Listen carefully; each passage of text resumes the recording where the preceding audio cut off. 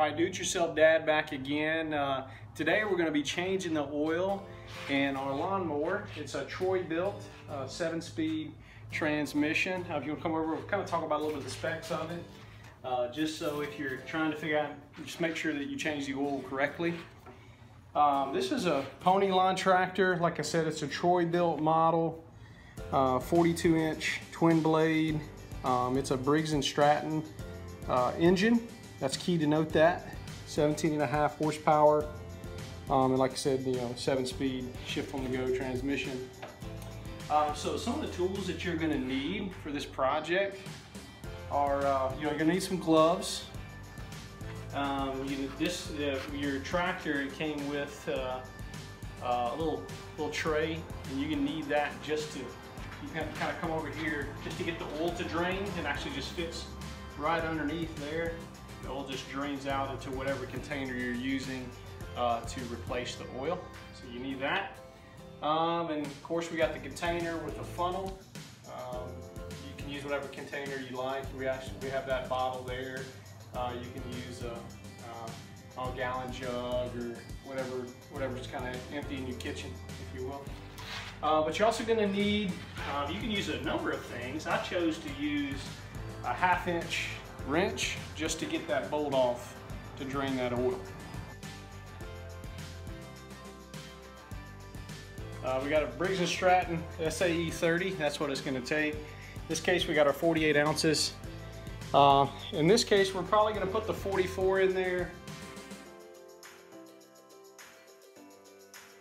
Notice oil still looks decent.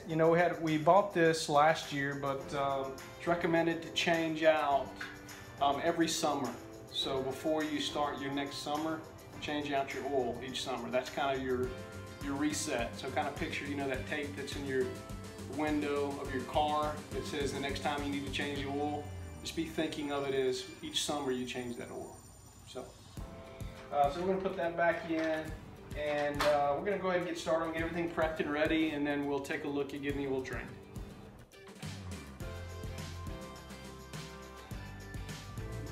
All right, so we got our little drip pan here. We're going to stake it and put it up underneath where we're going to take that bolt off. You want to put that on first because, like I said, it can get messy, okay, when just getting that bolt off.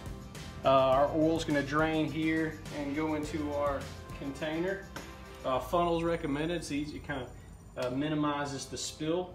I'm kind of makeshift, kind of put my foot up underneath there and get our wrench. This is a 1/2 inch like I was stating earlier. And we're just going to take that bolt off.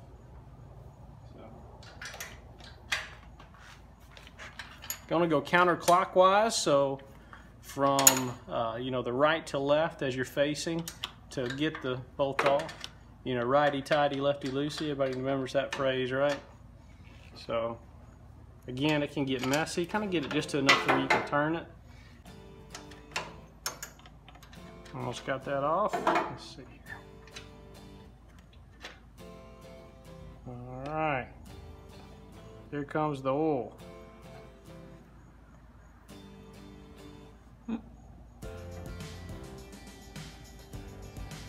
Can get kind of messy.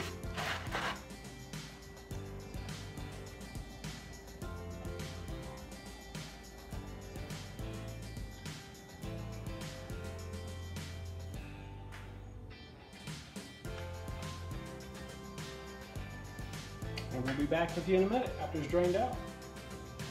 All right, here we are. So we got all the oil drained. It took about, I'd say about 4 minutes for all that oil to drain out of there.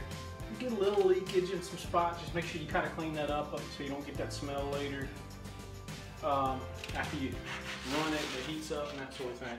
We're going to put our bolt back on, and it's going to go. Turn to your clockwise. Just make sure you do that easy so that screw goes in there correctly. Be cautious of how hot it can be. This one's been sitting for a minute, so we're okay. But because if you didn't let it run earlier, you just want to be careful. All right. So I got that hand tight. Now we're just going to get it over.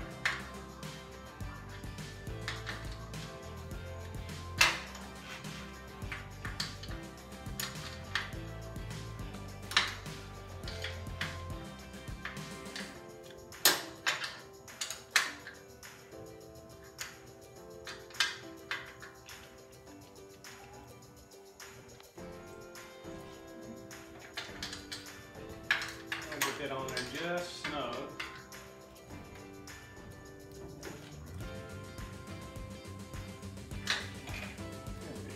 Alright, now we're going to get our oil. So like I was telling you earlier, we got a Briggs & Stratton SAE 30. That's what it's going to take. In this case, we got our 48 ounces. In this case, we're probably going to put the 44 in there. That's really what it's calling for, to get it filled up to where it's supposed to be. So we're going to get that put in there.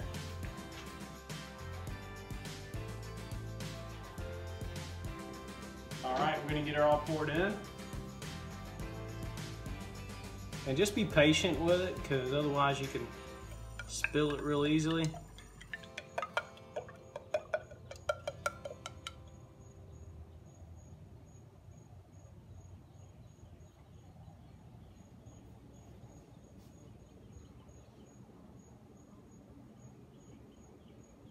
I'm gonna kind of get most of it in there. I'm gonna check it with the dipstick. Really only need about 44 ounces in there, and this is 48 ounces. So we'll let it drain in for a minute. You always want to give it a couple minutes to settle, because I always got to go through those components inside. We're gonna get the stick on there. We just definitely want to make sure, as you can see, it's right between those two holes right there. That's our sweet spot. That's where we want that oil to be filled up into. So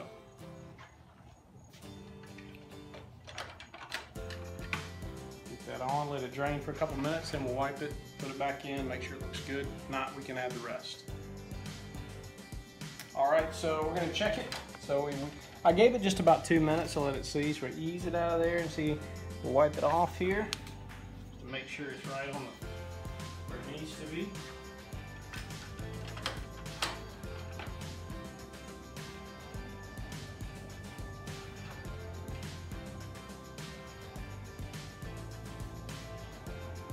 All right, I don't know if you can see that, if it gives it justice there, but it's right on the money. It is right on the sweet spot where it needs to be. And we got about 4 ounces of oil left in there. We'll save that. Hopefully we don't have to use it until next summer. So thanks for tuning in. Remember, like and subscribe to the video. Do it yourself, Dad. See you next time.